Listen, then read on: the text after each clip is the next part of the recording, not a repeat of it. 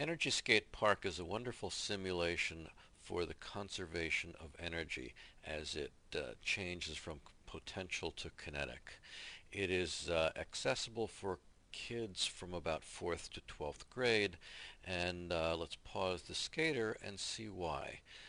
Even a 4th grader would enjoy building his own skate track and moving the skater to wherever a new starting position would be, and not just moving things, but also changing the variety and complexity of the track.